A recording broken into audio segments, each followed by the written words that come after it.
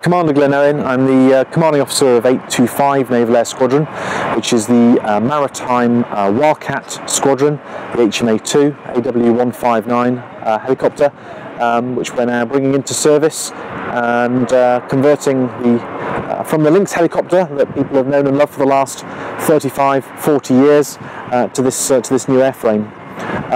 At the moment, our focus is training and converting Lynx crews, bringing them across to the new airframe.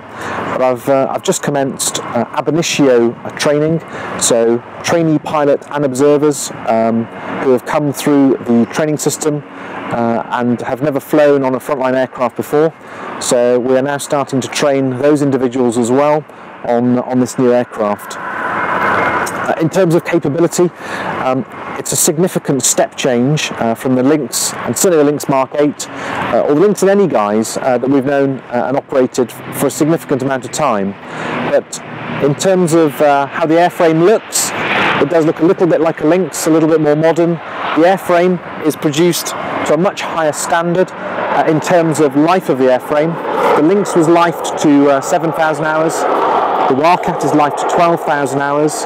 It's a more robust, crash-worthy airframe that does bear a little resemblance to the Lynx, but that's where the similarity ends. In terms of the cockpit, it's now a glass cockpit. The sensors are fully integrated, and the sensors really are where we see the significant step change over and above the Lynx. The radar system, the electro-optic and infrared camera system, the MX-15, and the defensive aid suites all contribute and combine to give you a very significant capability, and one that's very easy to manipulate from inside the aircraft. Aviation experts, Royal Navy aviation experts and industry have been co-located all through the development of this aircraft. So the HMI of the aircraft, the human-machine interface, has had operator expert input from day one.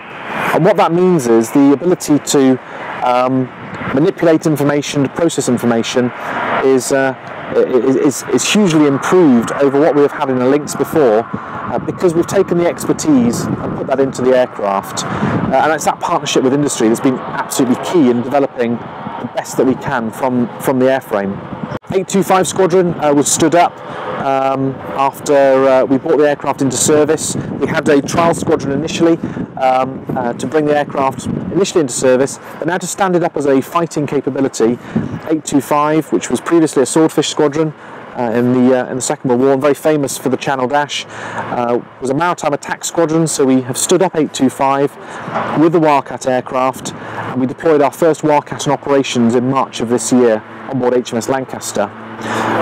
They are still deployed and will be for the rest of the year, and they too continue to develop and understand this new capability. The aircraft itself, whilst we're training on the aircraft, we're taking every opportunity we can to understand the system, to test the systems, and grow our understanding, but also grow the capability of this airframe, so that for the next 30 to 40 years we can best employ this aircraft either in the small single ship environment or the task force environment, and get the most out of this airframe.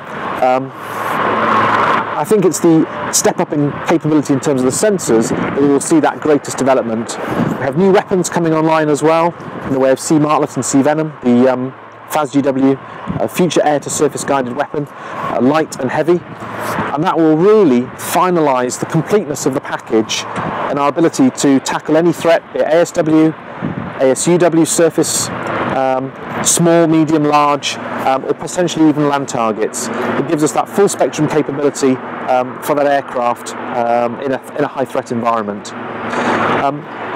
The force itself, the Lynx helicopter force as was, and now the Wildcat and Lynx force, will continue to transition over the next 18 months to 2 years to the point where we've replaced all of the Lynx helicopters on 815 Squadron with Wildcat also, and at the end of the transition we'll have the two frontline squadrons, 815 and 825, delivering operations around the world. with 825 training the aircrew and engineers of the future. And that will be our format as we go forward, hopefully for the next 20 to 30 years.